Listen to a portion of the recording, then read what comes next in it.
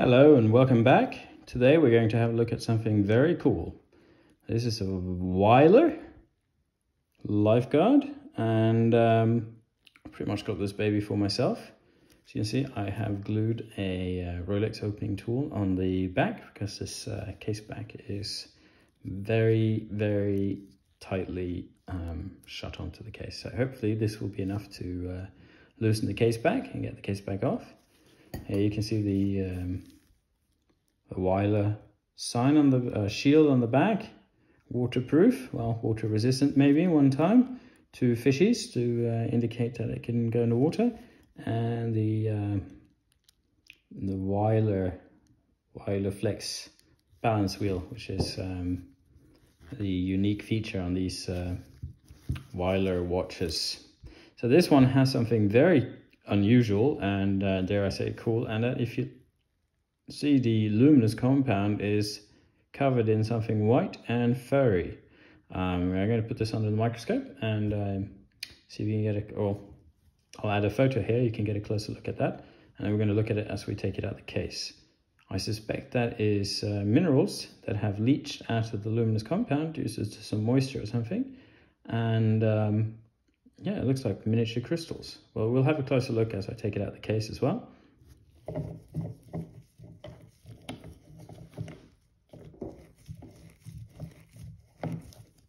So we're going to line this up, put that into the groove, like so, no tension.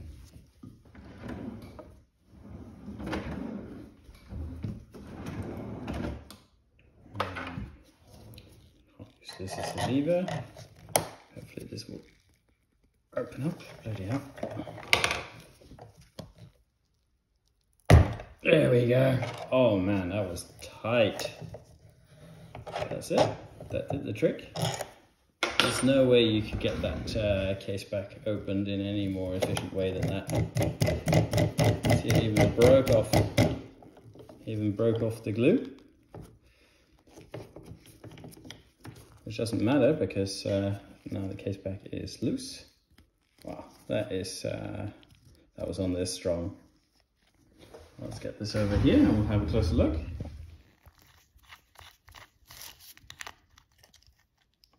There we go.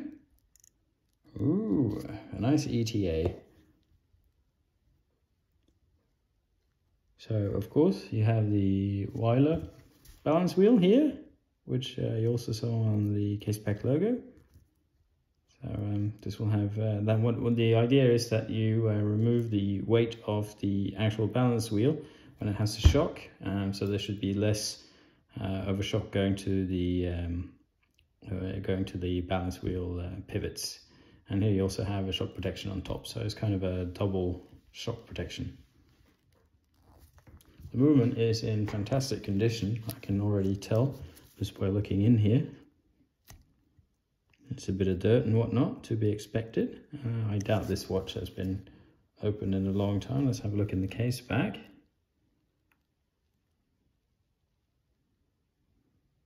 There's no service marks as I can see, so this watch might have never been serviced before as well.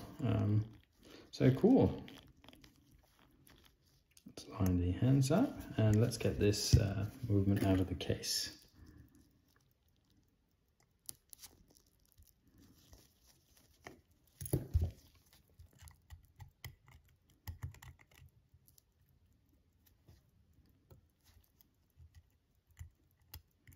I quite like the Wylers from this time period. Their cases are of good quality and they use nice ETAs, and of course with the modified balance wheels makes them a bit different. So very cool brand to look out for and collect if you want something a little bit unusual, and they're reasonably inexpensive compared to some other brands out there, compared to how cool they are. I think they're got a lot of nice designs. Yeah, no, I think they're good watches.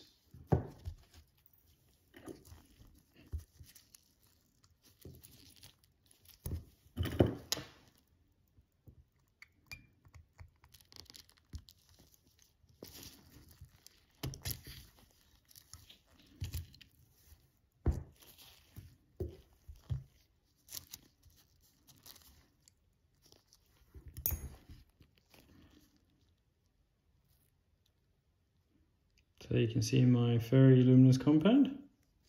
I put that under the microscope. First we're going to remove the hands.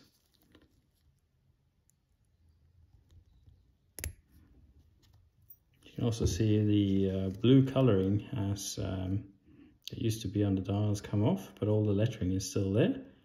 So there's been some kind of chemical reaction, or I don't know, is it the radiation burning it off from the hands and lume on the dial. Real chunky markers on this, very, very nice.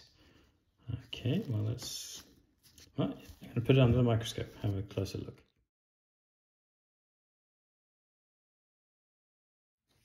Well, safe to say that is very, very strange. There's none on the compound here. So obviously these three are the main culprits where something's going on. It's very cool, but I'm afraid I'll have to remove the crystals as it's cool in the under a microscope, but it just looks fuzzy when you don't have a microscope. So yeah, but very unusual situation we have. They're very, very, very delicate. They're super thin, but also very hard. So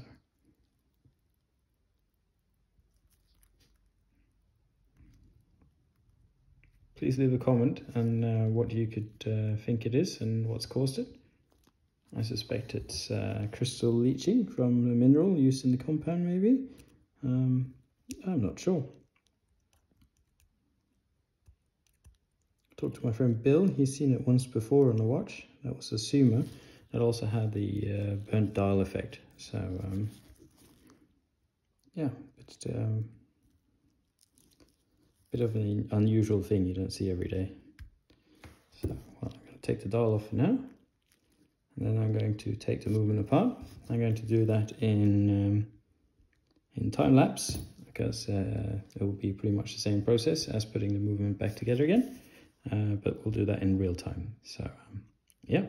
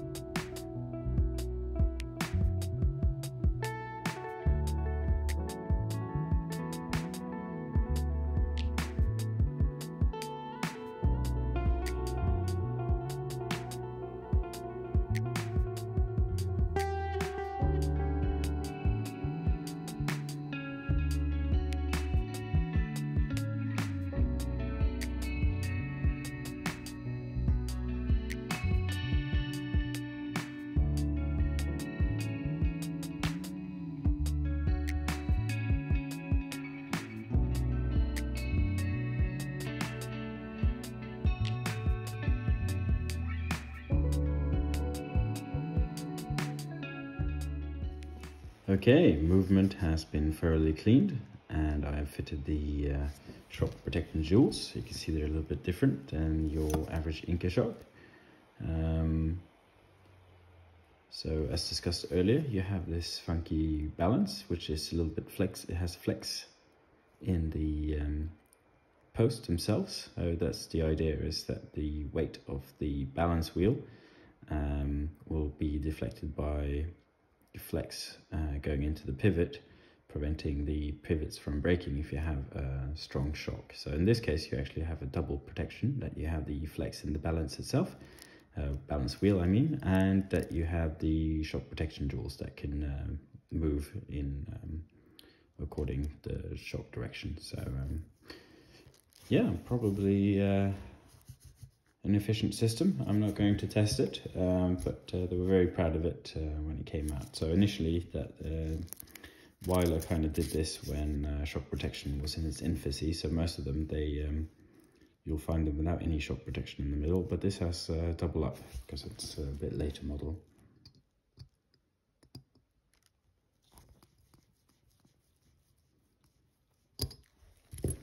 I quite like Wyler. I think they're cool watches.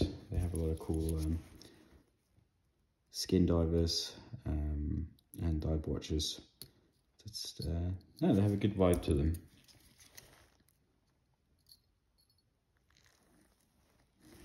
Here you can see the underside of that funky balance wheel.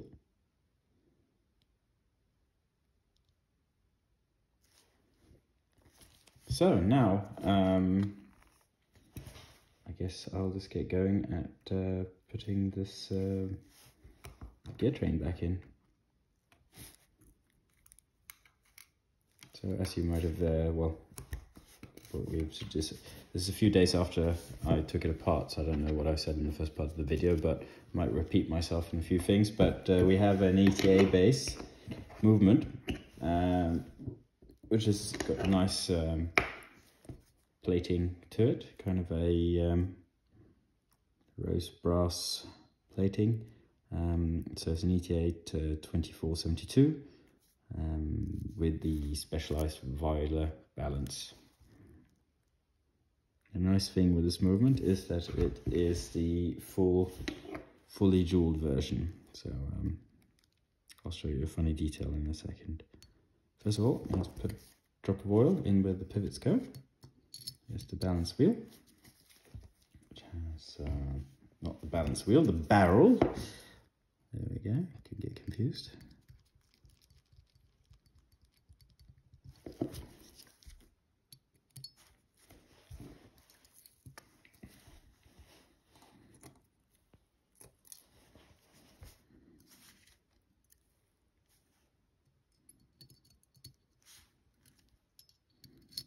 The barrel, and you have the second wheel. Got the third wheel will come in here, and the third wheel will also drive, connect with the minute and hour hand, so that goes underneath here.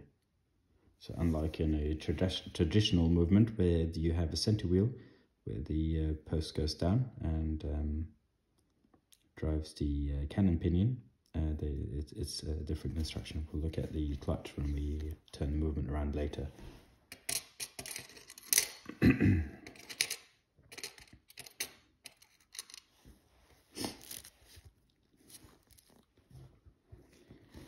So this has a let's have a look.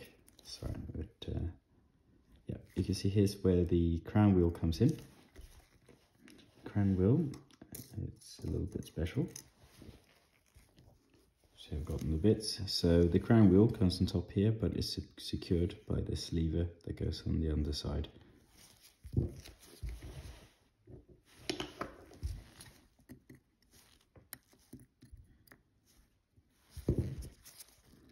I'll put a little bit of lubricant in here because this is going to wag back and forth.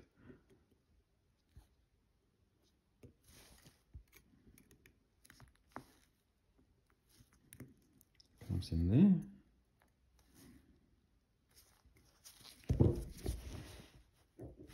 Just a little bit of wear on the plate, but that's okay, we can live with that. Just a little bit of lubrication on there to reduce the friction in the future. Then we have our actual crown wheel, comes on top here.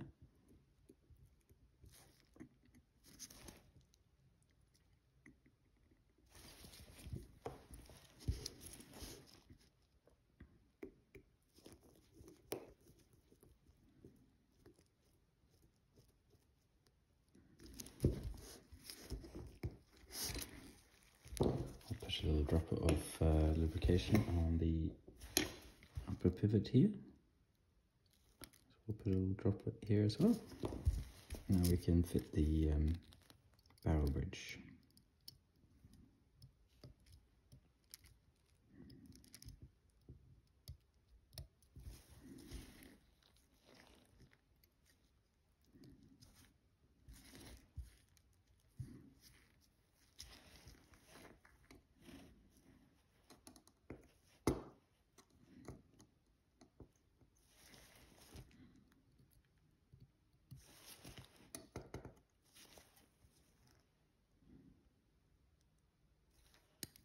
Okay, I almost made a mistake. Make sure I don't do that. Let's take the barrel bridge off again and fit the setting lever screw.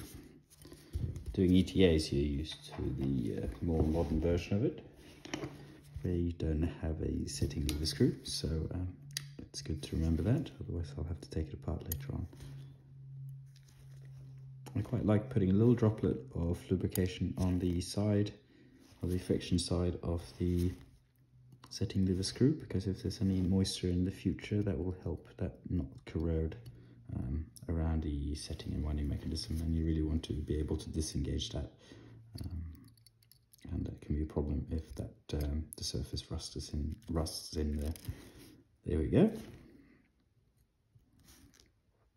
This movement is in exceptionally nice condition. You can see there's not a lot of scratches or marks on it, and most of the screw heads are pristine. They just look to have been opened and closed once.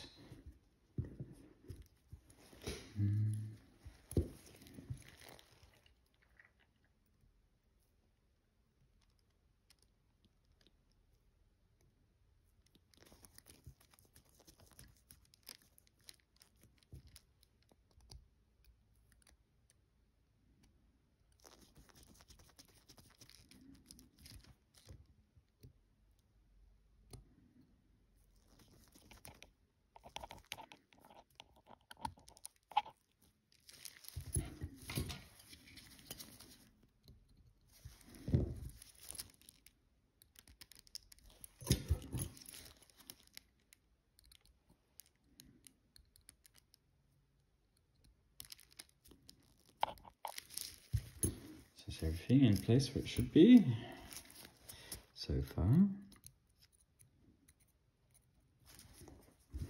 Next I can fit the gear train, have the third wheel and the sweep second wheel. So this I'm going to give a little droplet of oil, about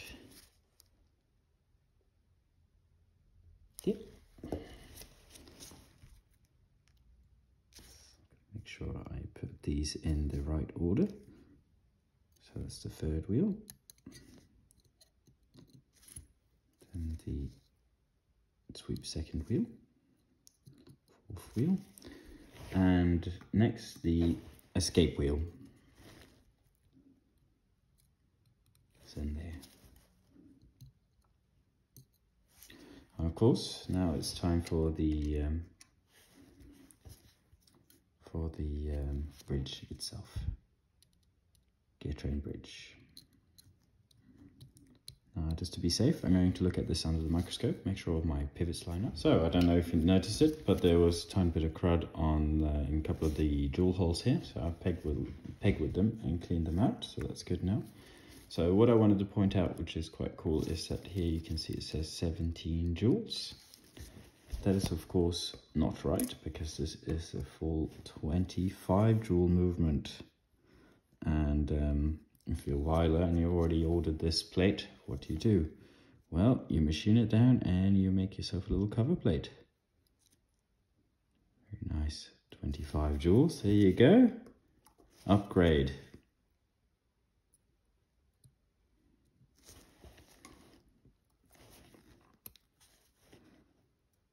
So now we've gone from a cheap 17 joule movement to the exclusive 25 joules.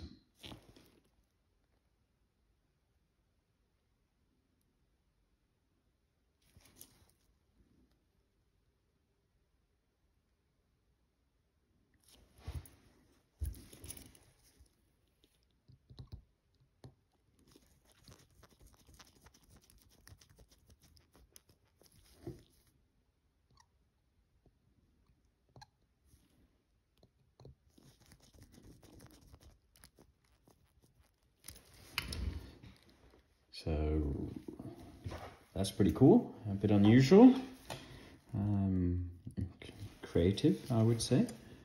So, yeah, now for the crown no, for the, well, what would be the ratchet wheel. I guess in this case the crown wheel is the ratchet wheel because it has the ratchet. But, well, I'll call it the intermediate power delivery wheel then, or whatever you would name it. Please comment if you have any better suggestions. Got the screw for it. You'll also see when I tighten this that we have a free moving gear train, which is somewhat essential.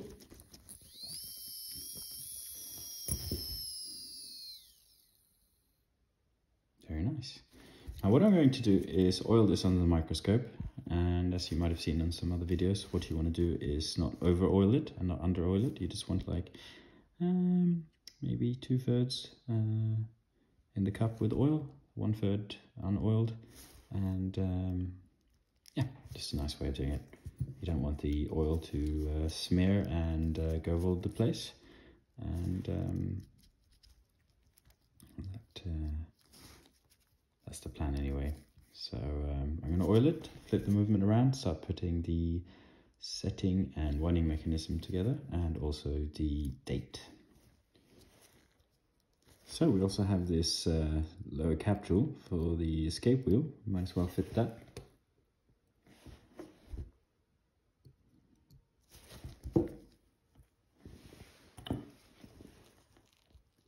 It'll be quite interesting. It will be quite interesting to see how this movement performs with their custom balance, if they have a good idiosyncrasy or not. The gear train's in fairly good condition. One pivot had a tiny bit of rust buildup in the oil, I think, when that dried out. But besides that, it's very clean. I did clean that pivot up, and the surface was acceptable. Look.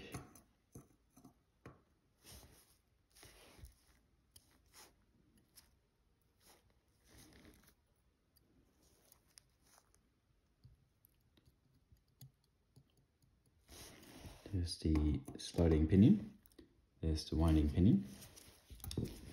So the idea of the sliding pinion is that you have a yoke lever that goes back and forth, and it winds on the one side and it will set the time on the other side.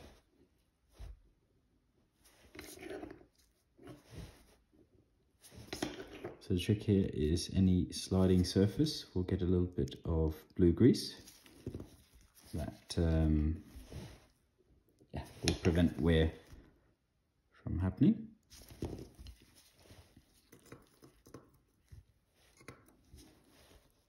So we don't have to fit the yoke lever yet. I do have to fit the, that's the winding pinion. So the winding pinion has these teeth that come out and engage with the sliding pinion. And of course, when that is they're engaged, that will wind the movement because these teeth engage with the crown wheel on the other side. To do that, we will have to have, well, we got to put our stem in. Here's the stem, and the stem has this square, and what happens is that this square will engage with the square inside the sliding pinion. So this will turn around. There is a round hole in the winding pinion. So if this is here and turning around, this will just keep, this won't wind because it's a round hole and it will just go around. But what will wind it is the teeth engaging, and this will of course turn this wheel as well. So what I want to do again is get some grease on the sliding surfaces. You don't want that to, well, it's kind of a rust protection as well, in case you get a tiny bit of moisture or something. You don't want anything to seize and rust together. Helps with that, and of course it reduces the friction when the parts are moving up against each other.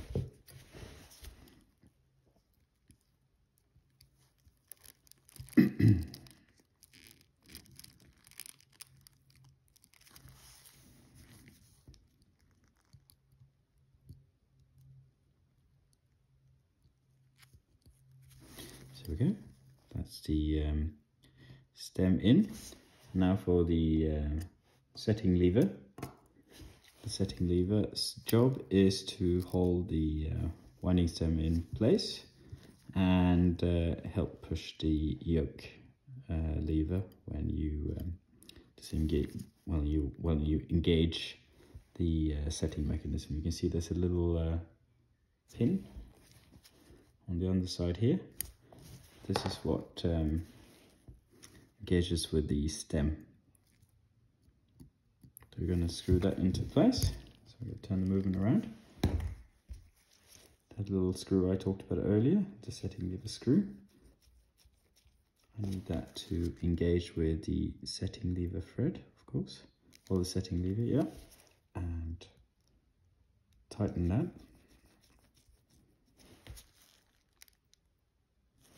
So that's in place where it should be. You kind of have to take the movement out, hold it in place, and screw it in from the top. Here's the yoke lever that comes in here, engages into the sliding pinion.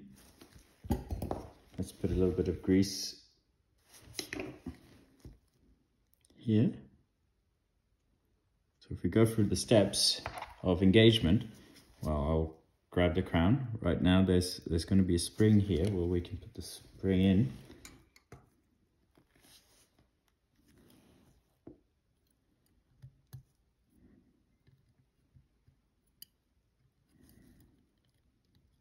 This is the yoke spring. So the yoke spring will naturally push the yoke up against the winding pinion, and to engage the time setting, you pull. Oh, this isn't quite in place, so bad demonstration, I must say. But the idea is you pull the stem out, and the little pin here that's engaged with the stem will force this lever to go outwards, away from the movement. But that will do that. This surface here will engage with the yoke. That will then go up, like so. And then you can see that the winding pinion does not engage while you do that, so you're not winding the movement while you're setting it. And it will engage with the intermediate winding wheels. To hold that all in place while you're doing it, we do have a setting lever spring. Comes here.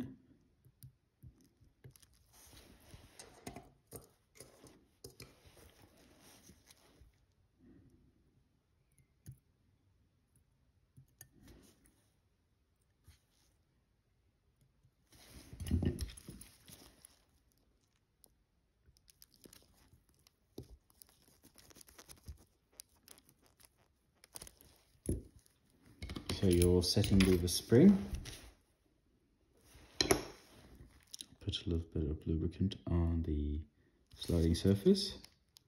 When you set the, first of all, it holds everything in place, for example your yoke spring and your yoke. Number two, it because of this spring here and this little notch, you can notch it into winding position, and you can notch it into setting position. So when the intermediate wheel comes in, of course that will drive the setting wheels. So another thing, it won't move out of position. So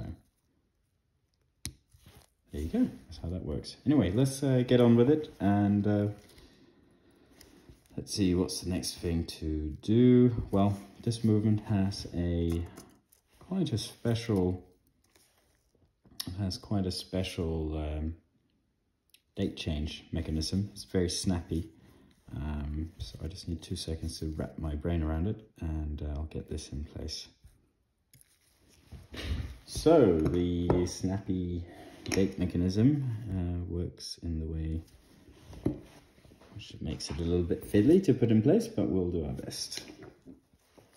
So we have a touching surface here which I'm going to grease up.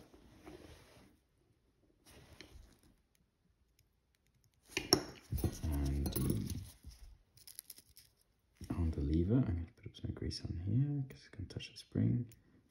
This is again where it's going to touch here. Grease that up a little bit extra.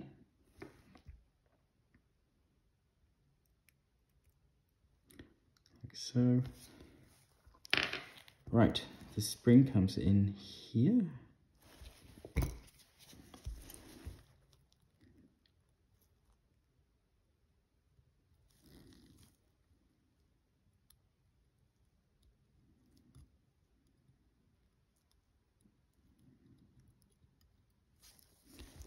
There comes the tricky part, is that this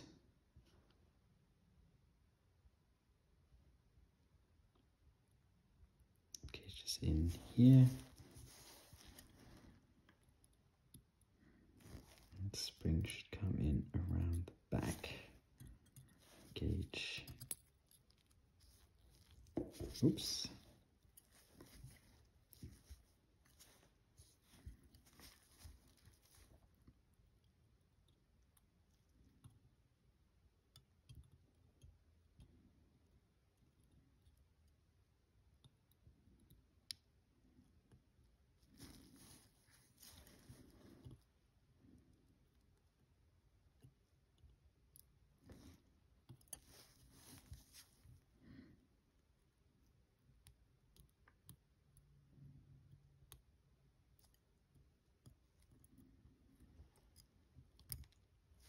Yeah, let me do this under the microscope and I'll be right back with you. So yes, this is where we want to be. This goes into a little hook there, it goes into a groove, comes around. Almost hard to see this with your eyes. And this will come in here. And we have to position like so. And we get the joy of tensioning the spring. There, actually quite easy when you know how to do it. There you go. I was just a little bit forgetful. Easy peasy. Now you've got a lot of tension in this when you're going to snap the date. So we'll look at that a bit later. Anyway, the next thing we can put in is the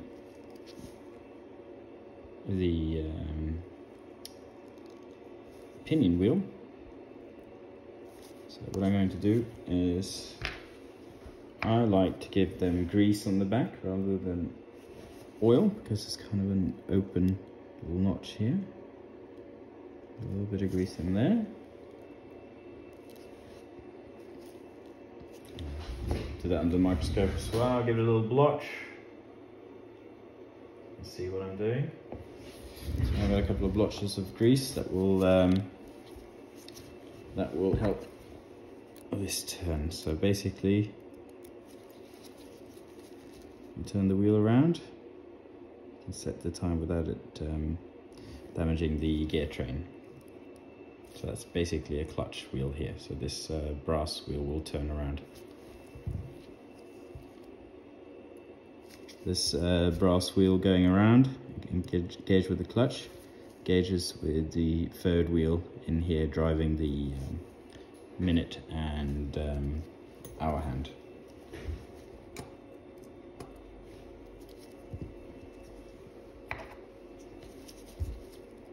I do, however, want to add a droplet of oil to the pillar to make sure that we don't have any problems in the future. So I'm going to put some more oil on the pillars here where the wheels go onto. Hit that wrong. Get that on the side, not the top. There we go. And here.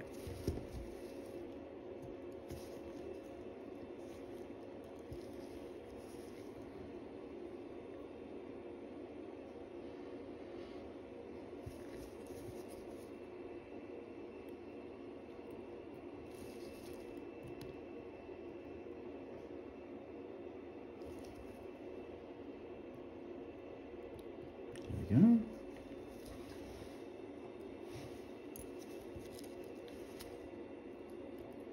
Intermediate hour wheel.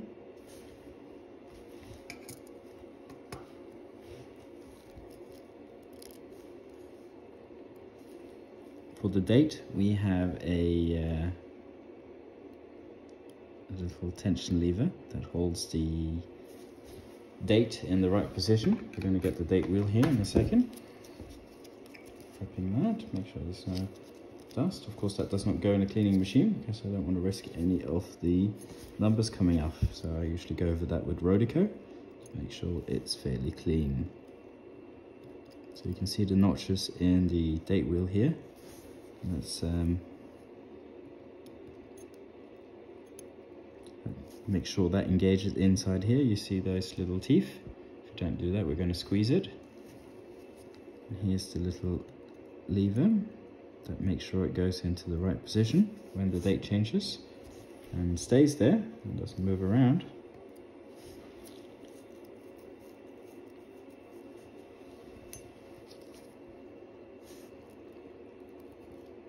And we also have a spring that tensions that lever, comes in here.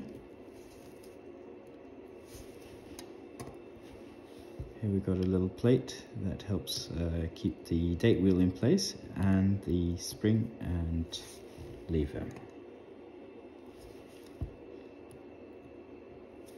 Tiny little screws.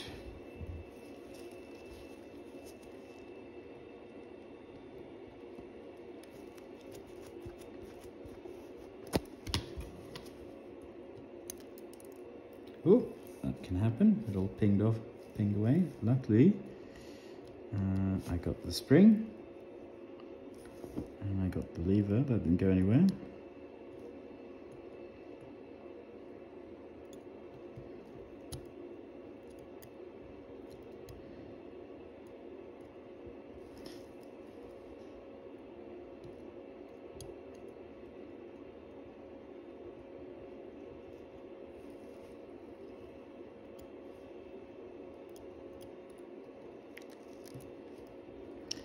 A bit clumsy. Let's try and do this correctly.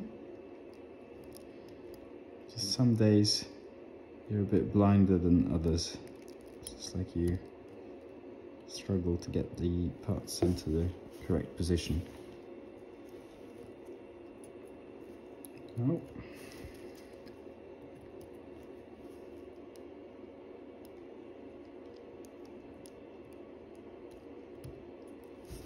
Okay, let me do this under the microscope. I'm just fiddling around and then I'm going to secure the screw here. I need to find it because that pinged off. Here we go, movie magic in place. Of course you can see we have the other side. We're going to have a little bridge coming on there as well to make sure the wheels are held in place. We got the intermediate setting pinion goes in here.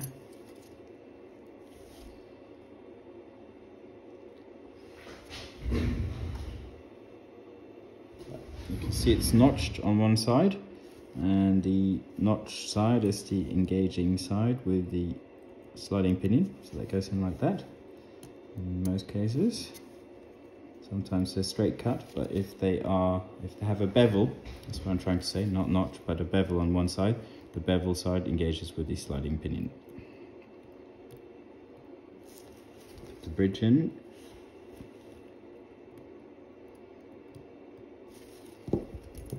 Secure one screw first.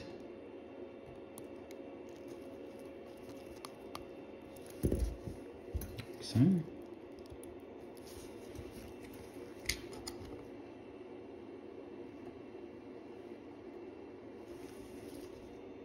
The second screw.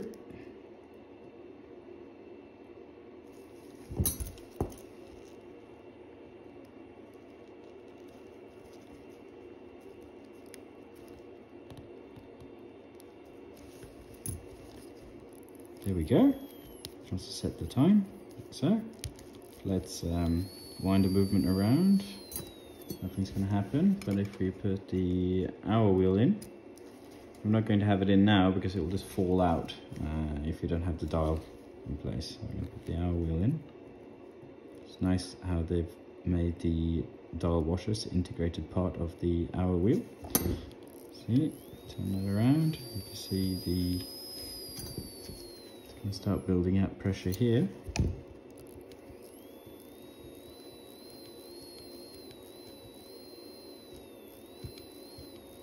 There you go, it's moving and snap. Super snappy. Very nice taste change on this. Let's try that again.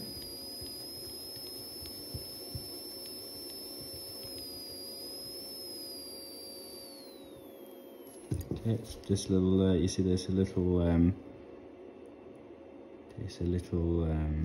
finger in there that pulls this internal lever upwards, and then when it comes to the end where it releases, you get this strong spring on the other side, and it snaps to date very nicely. I'm going to give that a tiny bit of grease on the.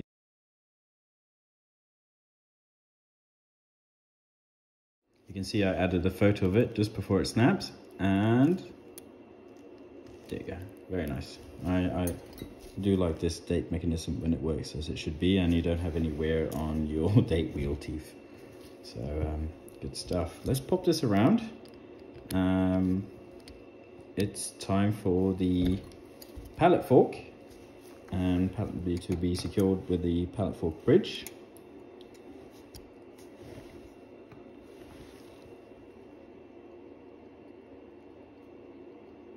So what I'm going to do is I'm going to pop this pallet fork bridge on. See how nice condition is it. So usually you find pallet fork bridges are full of scratches and where people have been having fun before.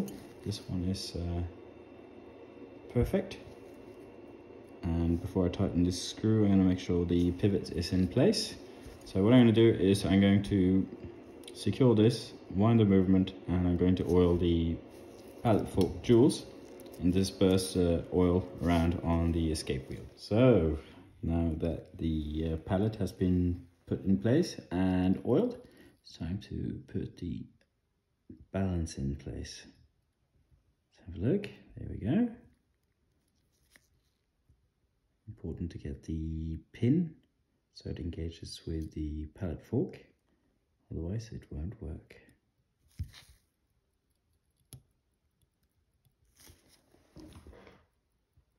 Oh, psychedelic balance wheel. Look into the balance wheel. Listen to the command of my voice. You do now feel compelled to go to mitka.co.uk and buy lots of watches. Ooh. I don't think that's going to work, but worth a try. Say the driest humor on YouTube can be found here. There you go. It's pretty cool.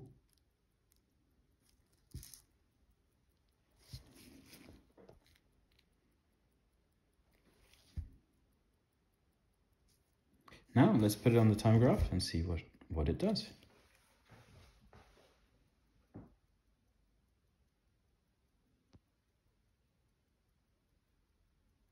Well, got a bit of a beat error, and we have some adjustment to do, but overall the amplitude is promising. Let's see if we do the adjustment here. First of all, we're going to adjust the beat error, and luckily this is adjusted on the balance, so we can see if we can do that live.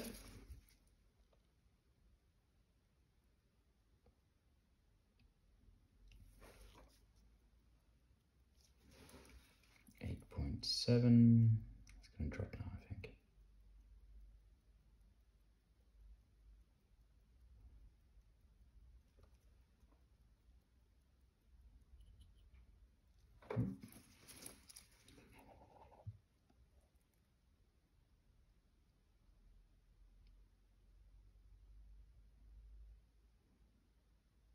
There we go.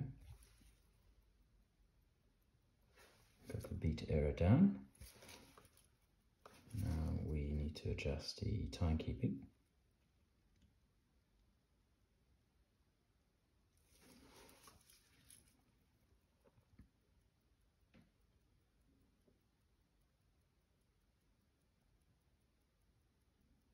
In case you're wondering, we do have it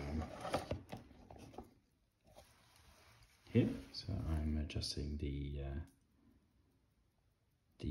length of the hairspring here and the position of the hairspring here. So a little bit of adjustment later. I'm quite happy with that. Plus 6 seconds a day. Dial down to 87 amplitude. And let's flip it around, dial up.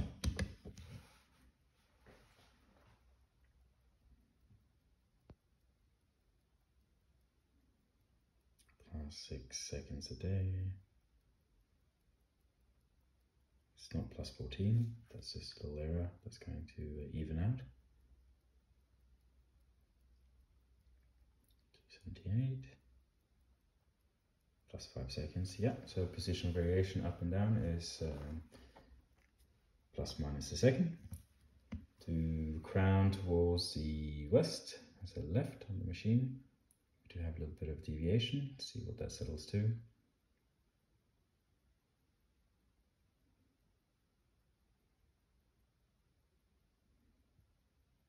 Okay, 42 seconds a day, that's not ideal, so we're not looking at a, the balance is not as nicely adjusted as it could be on other balances, but I guess it, don't know, it has something to do with the design of it. Plus 35,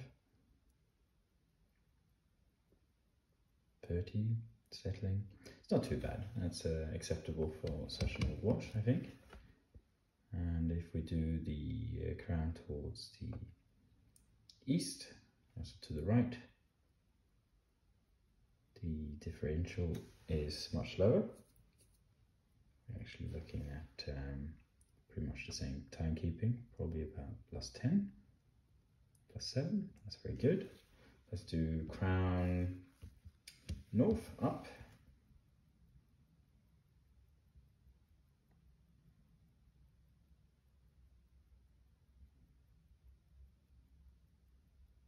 Gaining a bit of time again. Okay, let's do crown down, south.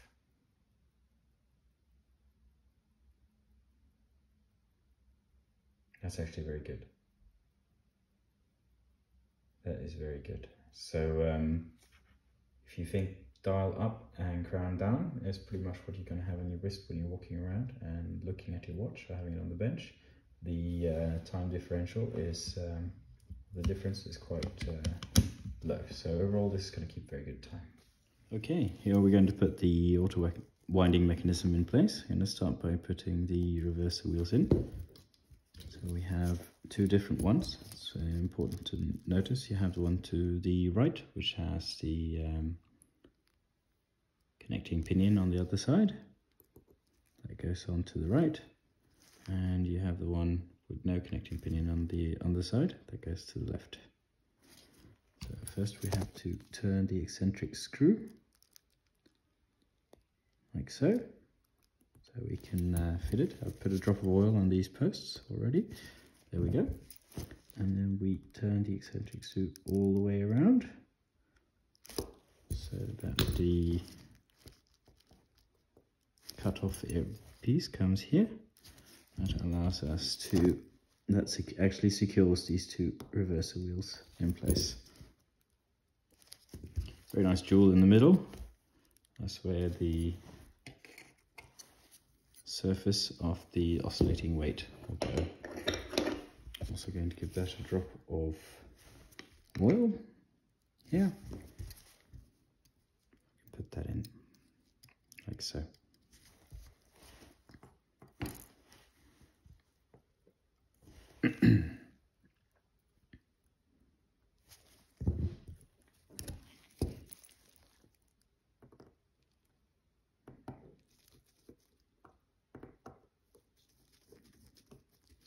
Simply screws in place here.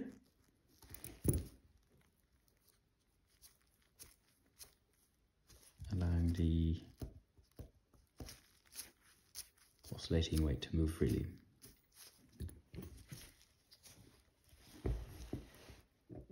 Next, a drop of oil on this pillar and this pillar here. And we'll put the intermediate winding wheels in place.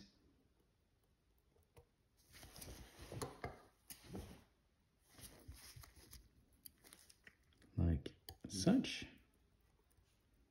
and we can secure those two wheels with this lever that you move over like that.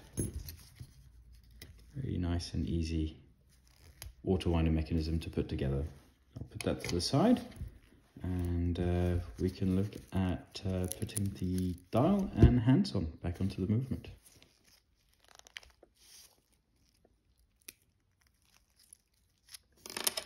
Yeah, I think it's safe to say it's time with a new crystal, as this one's disintegrated. So when it comes to the bezel, I have tidied it up. I put on a layer of paint in the grooves, and that just gives it that, makes them pop out a bit more. Looks much better. I'm also going to fit, I don't have one with date, but I'm going to fit a diver style crystal. It's going to come in here. For that, I'm going to use my trusty crystal fitting tool.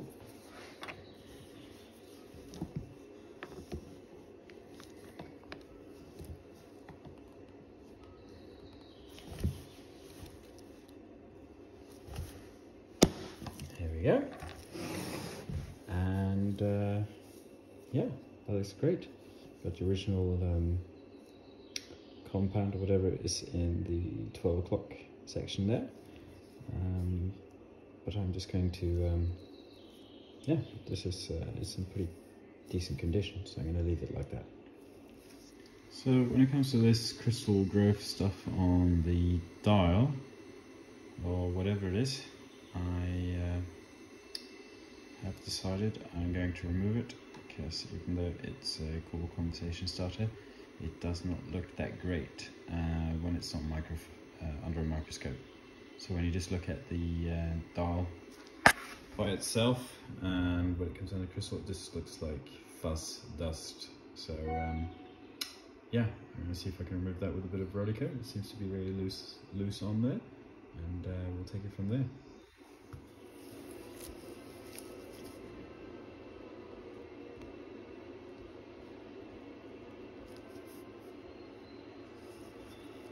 Yep, that comes off nicely. We'll see if they'll grow any more.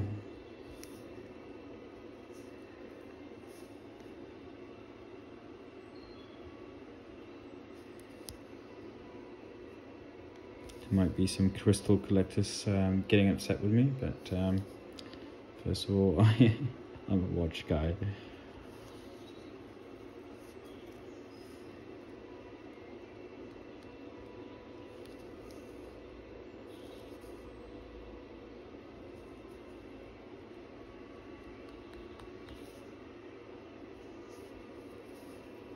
This looks a lot better in terms of the aesthetics of the watch. Maybe not such a cool story, but in the end of the day, I want a nice looking watch.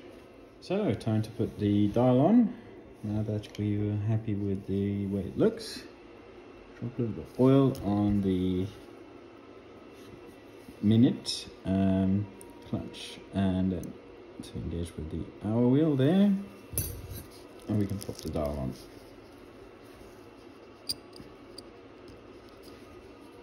So I've fitted the dial in place, screwed it on, and now we're going to get the date change.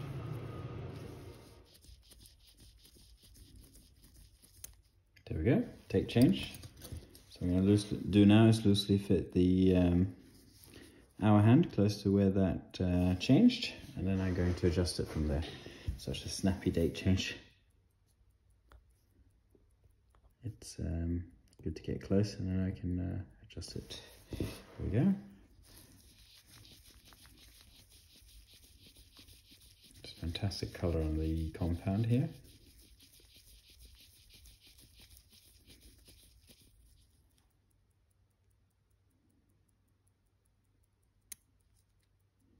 Okay, that's not so far off. We can go back.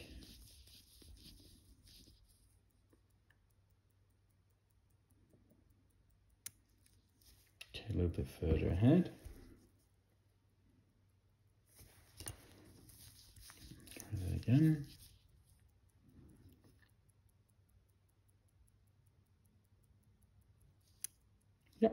pretty much spot on. I'm happy with that. So I secure the hour hand. I also need to clear the markers here.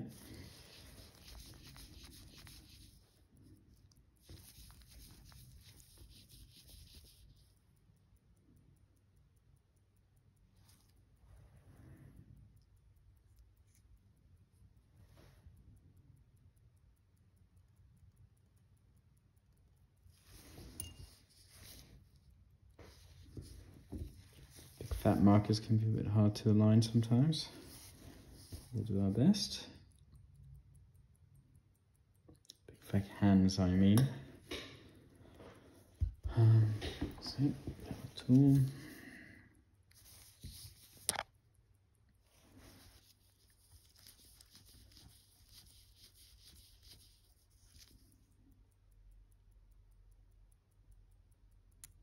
There we go.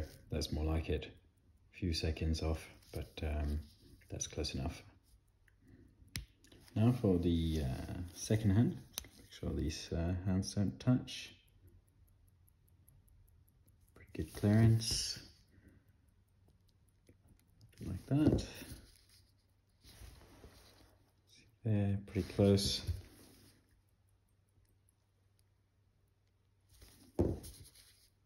There we go, that's where we want it. Close, but no touching.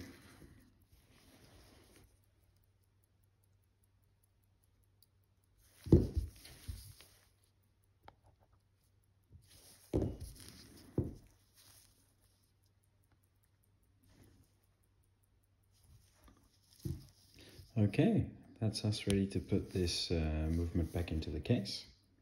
We're going to start by loosening the setting lever screw and taking the stem out again. Then I'm going to put it into the case.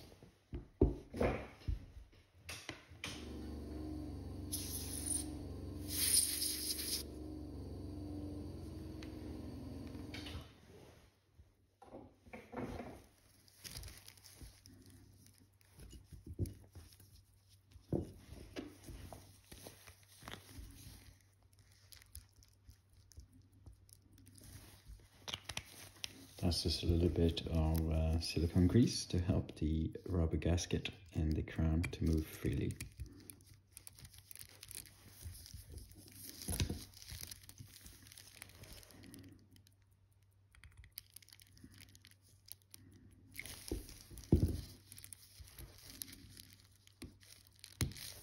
You may also notice I've secured the movement in the case ring.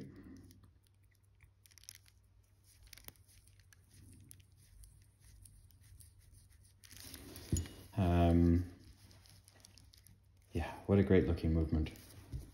I'm going to have a quick look under the microscope, make sure there's no fibers or anything on top of the gear train here before I fit the auto winding mechanism. Good, that looked okay. There's a couple of fibers I removed. I'm going to put a drop of red oil into this hole here. That's the guiding hole for the intermediate winding wheel, which comes out here. I just like to, yeah, I guess I don't need to lubricate it, but I do anyway. There you go. So we drop the auto winding mechanism on like so. I always find it could be good to just manually wind the watch like that so it engages properly before I tighten the screws. There we go.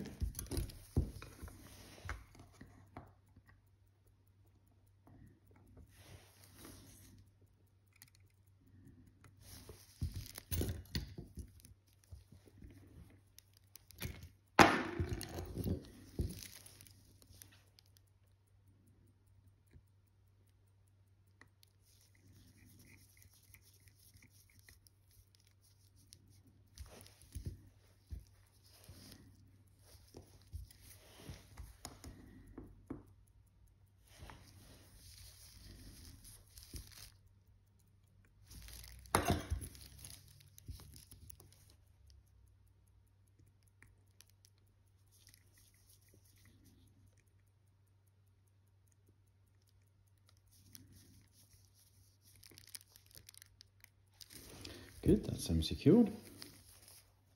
What an absolute stunning looking movement this is. The next thing to do is find a nice big fat case back gasket.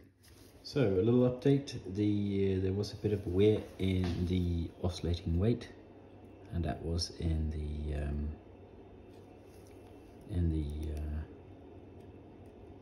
because the wear was here on the other part. I tried to tighten it, but I failed miserably, ruining the part, and luckily I have a backup piece, which I'm now going to press into place.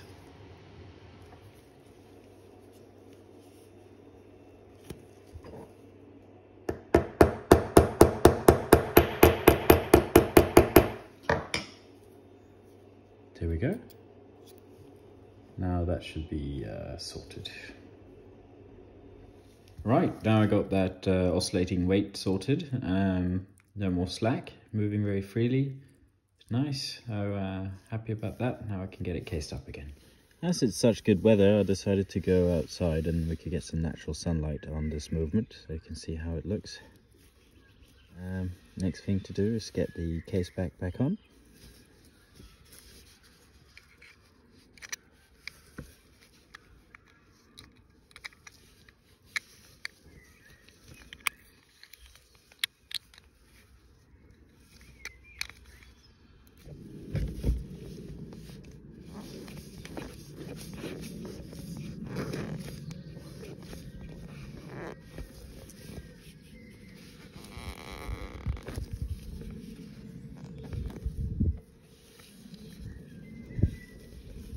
There you have it.